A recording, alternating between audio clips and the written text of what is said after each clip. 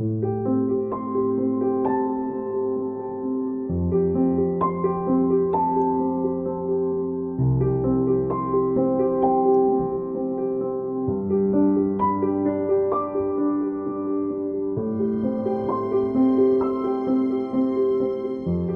graduated from Habib University in 2018, with a bachelor's in electrical engineering. As of now, I'm employed at the UBL Digital Design Lab, where we use the ideas of design in order to design better banking experiences for the customers.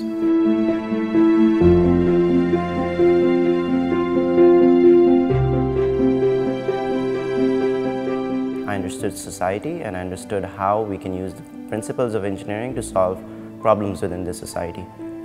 And that allowed me to transition very easily into an area such as banking, where the idea was that you may learn the everyday jargon and the technicalities, but how do you solve problems that are very much human, such as how do you move money and how do you invest in areas, how do you keep your money safe and whatnot.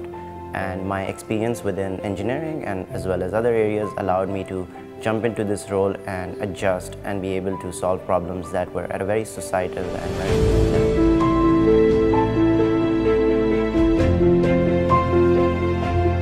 So my future plans revolve around specializing myself in the areas of design and technology and how these two disciplines come together to solve complex problems within society.